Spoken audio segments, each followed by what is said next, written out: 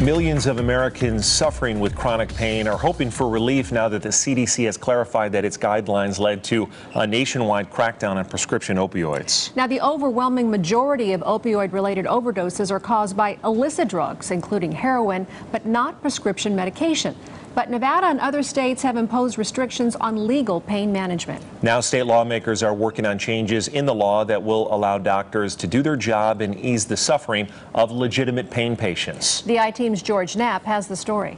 There's virtually tens of thousands of patients that have been involuntarily tapered down or off their opioids, and they're suffering, they're in pain. Retired pharmacist and patient advocate Rick Martin relates to the tens of millions of Americans coping with chronic pain, since he's one himself. When the CDC issued its supposedly voluntary guidelines in 2016, it never meant for states to enact them into law, or for insurers and pharmacy chains to impose even harsher limits on pain medication. But that's exactly what's happened. Now, 3 years later, CDC has admitted its guidelines have been misapplied in Nevada and elsewhere. The FDA and Surgeon General have also weighed in, confirming what the I-Team has been reporting for years, that millions of Americans suffering with legitimate, intractable pain have had their lives destroyed and, in some cases, ended.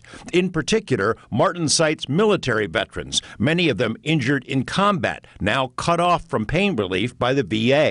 Martin thinks it's no coincidence that 20 veterans per day commit suicide. I mean, they go back as far as the Vietnam War and stuff, you know, and some of these veterans have been on their medications for years and years, 20 years, without any problems, and all of a sudden they're taken off. These are our veterans. They fought for our country. They deserve to have pain relief. Nevada joined the anti-opioid bandwagon by enacting a law which placed excessive requirements on doctors, not as strict as in other states, but enough to cause some doctors to quit prescribing opioids altogether or to leave medicine. There are hundreds of patients who are not able to get into a pain doctor.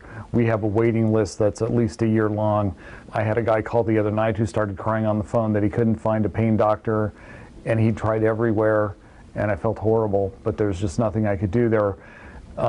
This hysteria that's been whipped up about opioids and continues to be used as a talking point among politicians continues to hurt patients. Dr. Laird is encouraged by recent statements from the CDC and FDA urging physicians and states to back away from forced tapering of pain medication. But he worries changes will come too late for many patients who are in pain now. Public policy consultant Terry Murphy thinks Nevada lawmakers have received the message. In Nevada, I think what's happening is there's a real recognition that there needs to be safeguards in place, but physician discretion has to be balanced with that.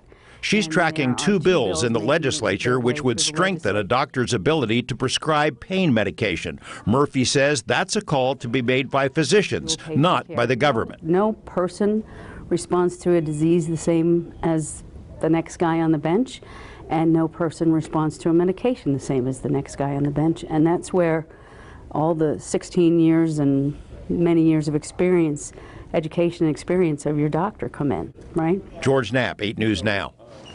Dr. Dan Laird and other advocates urge pain patients to contact their legislators, let them know how they feel. One of the bills is AB 239, and it's already been approved by the state assembly and today had its first hearing in the Senate. We'll have additional information posted to our website at lasvegasnow.com.